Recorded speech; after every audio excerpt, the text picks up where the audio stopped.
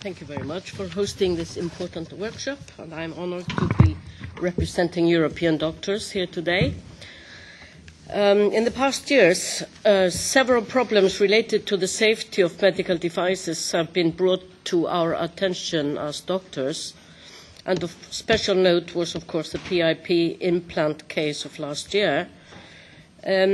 While that case turned out to be a fraud, it was to the detriment of many patients and damaged their health.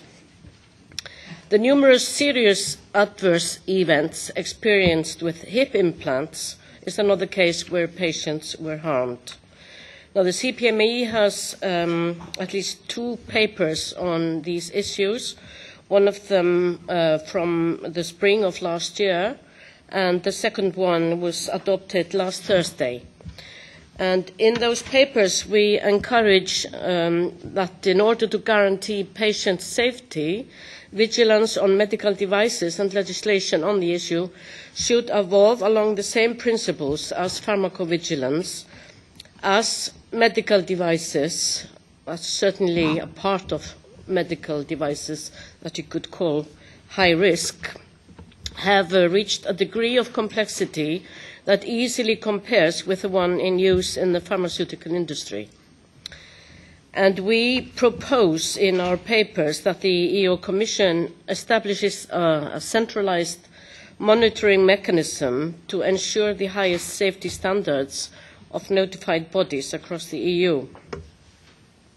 Now, it may be said that the British Medical Journal case from October of last year, which was about faulty metallic implants, exemplifies the necessity of state controls prior to CE marking and our associated certified suitability for marketability within the EU, at least for devices with high risk potential.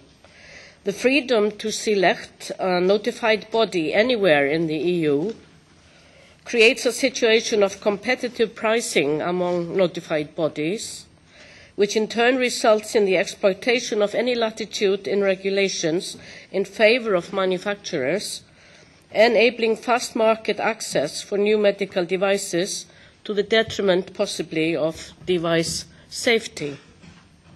High-risk devices in particular demand higher market access hurdles, which, as in the USA, include the state licensing of a medical device and an obligatory clinical investigation, which must document the effectiveness and safety of the medical device and not merely its suitability for its intended purpose. Now, regarding single-use medical devices and reprocessing of such devices, we believe that in Article 15 of the regulation draft does not provide enough clarity about reprocessing medical devices, disposable devices and or reprocessing of single-use devices. CPME recommends training and qualified monitoring as means to reach the most modern scientific and technological standards across member states, so that the reprocessing of medical devices may be safe and that distinction between disposable or suitable for reprocessing medical devices can be addressed further.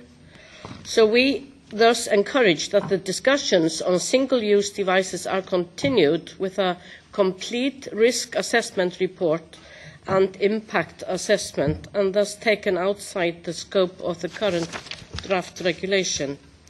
And if I quickly look at the questions, yes, ma'am.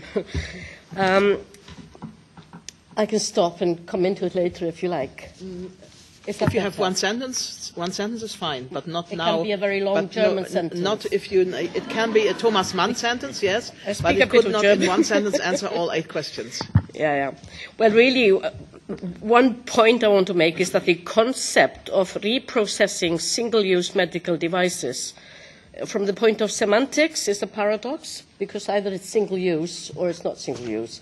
So we have, and the discussion, I feel, has not really taken place. There is a need for stricter distinction, and always the safety of the patients has to be taken into account. Thank you. Ms. Fjeldsted, please. final comment on that. Yeah, thank you. So I'm sort of thinking just a few sentences like patient safety, pre-market authorization, innovation to be encouraged, definitions are lacking, they need to be clear. So apart from the pre-market authorization, also post-market surveillance, we've got that. Prevention is better than cure is one more thing. The example of the EMA, where you are trying not to duplicate work, but you set up something that is based on existing structures, was what we were thinking of when suggesting that there was a centres, a European advisory structure set up for this. So this is basically what I want to say, and thank you for organising this very interesting workshop, and look forward to working with you some more.